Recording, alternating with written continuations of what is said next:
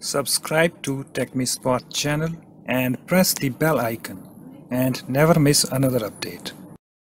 Hi guys, in this tutorial I'm going to show you how to disable quick access in File Explorer on Windows 10 computers. Okay guys, so if I open my File Explorer, you can see it opens in this quick access, and here I have this frequent folders and the recent files I used. Okay, so how we can change this? So whenever I open this File Explorer, it opens in this PC, not in this quick access. Okay, so in order to do that, you have to go to this view and click on this options. Okay, and here we have this change folder and search options. Click on that and we get this this window, folder options, and here you can see guys, open File Explorer 2. So here we have this two options, quick access and this PC. Okay, so you need to select this PC.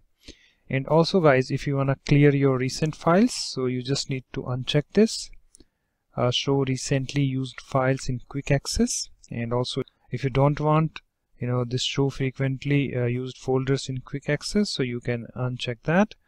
Okay, and also just click on this clear button and you can see it's now cleared.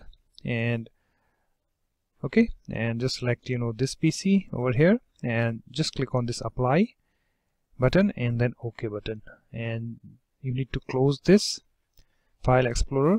And again, if I open this File Explorer, you can see guys, it's opening in this PC. Okay, so guys, in this way you can easily disable quick access in File Explorer on Windows 10. Okay, and if you want back the quick access, you just need to again go to this view, click on this options and click on this change folder and search options, and here you need to select this quick access. Okay guys, so in this way we can easily disable quick access in File Explorer on Windows 10 computers. So hope this tutorial helps. Thanks for watching.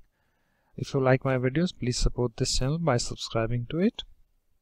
Thanks again. Bye bye.